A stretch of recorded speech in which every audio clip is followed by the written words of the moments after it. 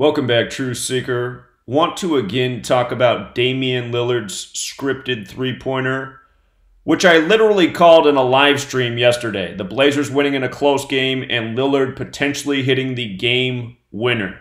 I'm going to talk about how scripted this was, how we saw it before it happened. We've done this many a times over the years, calling these scripted games that the announcers are always screaming out. You couldn't have scripted it any better.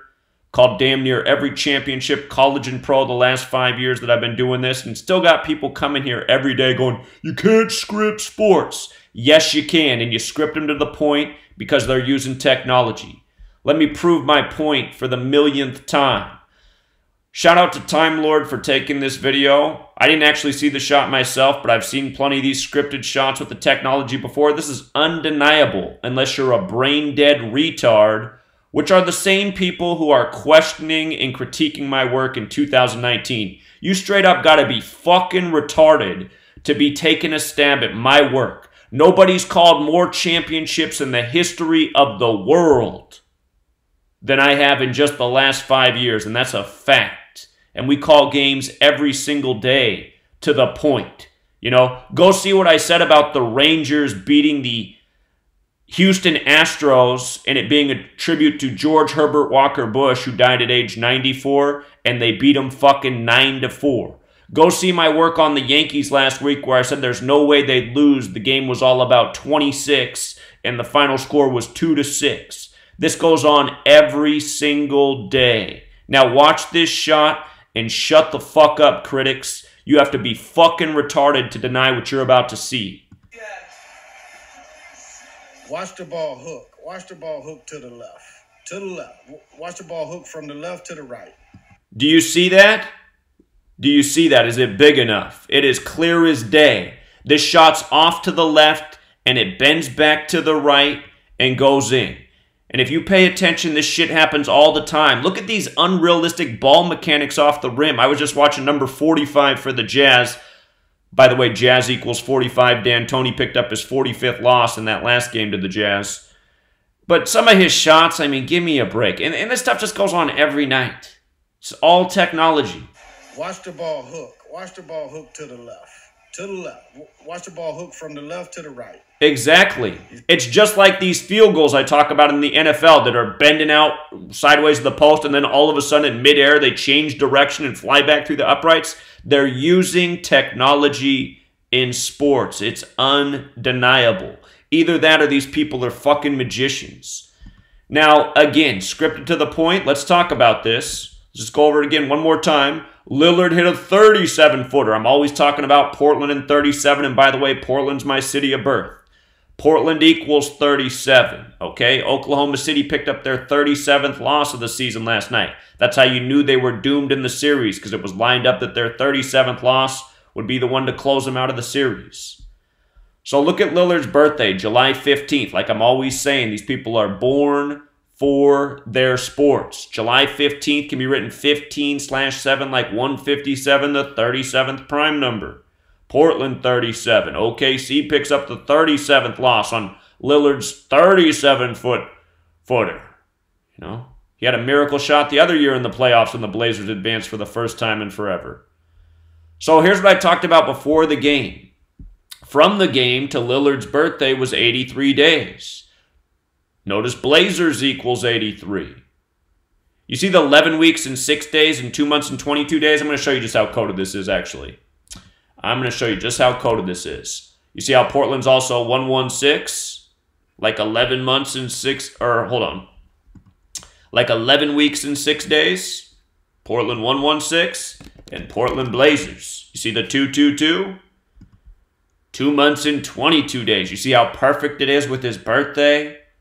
You know? And what's weird is I have all these new people on my live stream. Yesterday I showed how perfect it was for the Blazers to win, and then I had all these people calling in immediately. Like right now, how weird. Going, Zach, there's no way the Blazers are going to win. There's no way. And I was just saying, and one guy's like, if you don't see the script, you can't call it. I'm saying, I'm just showing you how perfectly lined up the game is for Lillard and the Blazers. So some of these people on my live stream, I think they're suspect. But also, from Lillard's last birthday, to the game was his 283rd day of his age. That's the 61st prime number. Blazers, with the exception for the master numerology, which is the 22 on E. Blazers is also 61. Oklahoma City with the master numerology is also 61. K's 11 there. So Lillard hits the big shot to advance the Blazers to end Oklahoma City's season on the perfect day in line with his age.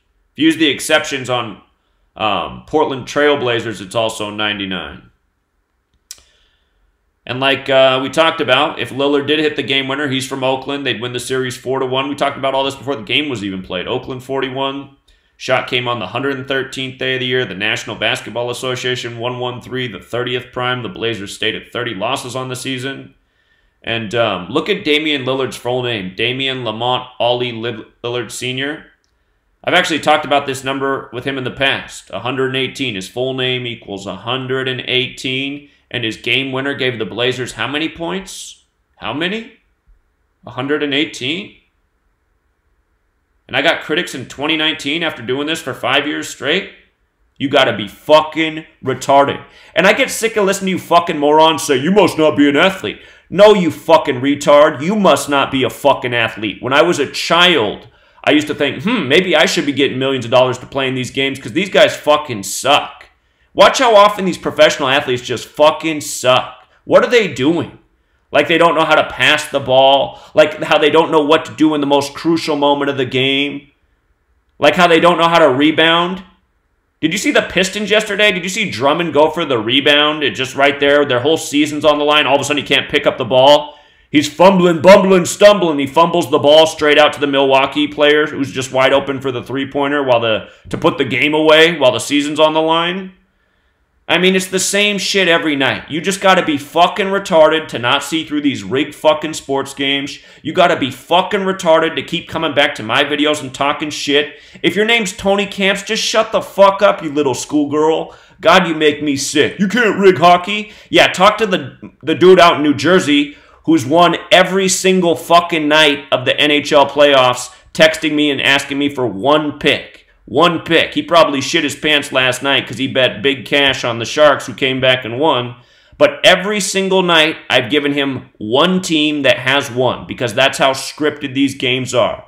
If you want to go through the games each day and find the most scripted game, you can almost win for certain every single time. You can't call every single game. Just like watch my breakdown yesterday. The games that I put out that I liked, they all hit. Some games I said it was too close to call.